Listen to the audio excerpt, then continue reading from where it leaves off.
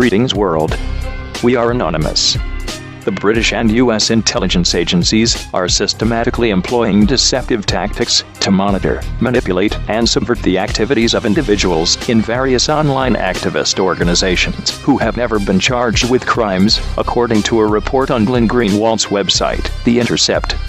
The report is based on a 50-page presentation by the British spy agency GCHQ to the NSA and other agencies, entitled The Art of Deception Training for a New Generation of Online Covert Operations. The document expands on details of methods used by GCHQ and its previously secret unit, the Joint Threat Research Intelligence Group, JTRIG, reported in previous leaks by Edward Snowden. Greenwald notes that JTRIG is engaged in online covert action (OCA) against individuals and groups in an effort to inject all sorts of false material onto the internet in order to destroy the reputation of its targets, as well as to use social sciences and other techniques to manipulate online discourse and activism to generate outcomes it considers desirable. The aim of these operations, as with the basic mission of the NSA and its partners, is not to combat terrorism, but to target anyone considered a threat to the internal and geopolitical interests of the British and American ruling class. Greenwald notes that the targets extend far beyond the customary roster of normal spycraft, hostile nations and their leaders, military agencies, and intelligence services. They are primarily directed against people suspected but not charged or convicted of ordinary crimes, or more broadly still, activism, meaning those who use online protest activity for political ends.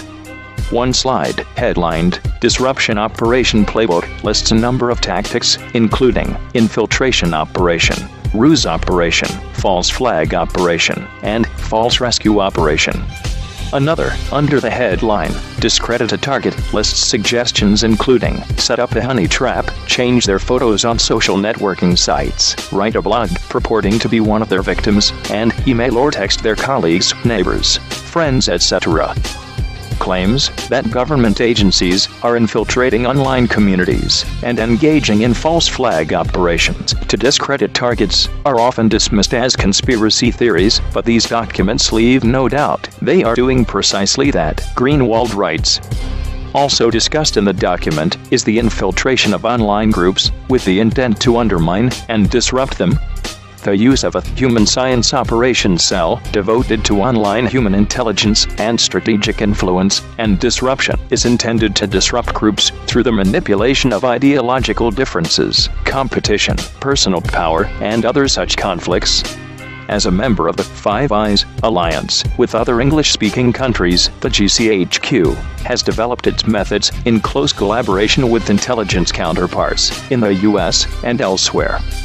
Covert actions are implemented with the assistance of local authorities, the report notes. The report comes on the heels of another detailing a JTRIG campaign used by JTRIG to lure targets into compromising situations via the promise of sexual acts, also known as honey traps. The methods employed by JTRIG echo the campaign used to attack and discredit organizations such as WikiLeaks founder Julian Assange, who is currently seeking refuge from British and US authorities in the Embassy of Ecuador in Britain. Members of the Swedish Parliament leveled claims of rape against Assange in an attempt to discredit him, as well as his organization, with the ultimate goal of silencing the whistleblower. The report exposes the phony efforts of the Obama administration to enact so-called reforms of the NSA. Greenwald mentions Harvard law professor Cass Sunstein, previously the head of the White House's Office of Information and Regulatory Affairs, as an early advocate of covert online activity to target activist groups.